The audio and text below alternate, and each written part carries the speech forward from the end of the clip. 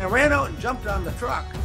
I started hollering, "Hey, you're stealing my bike." I see this guy grabbing my bike and throwing it in a pickup truck. My choice was to say goodbye or jump on the back end. Well, you can see what he chose. I thought I could pull myself up and over and get in the back of the truck, but the truck was moving, accelerating too much. I didn't have the strength to pull myself up. I just stepped off onto the asphalt and immediately started rolling around on the asphalt and got all banged up.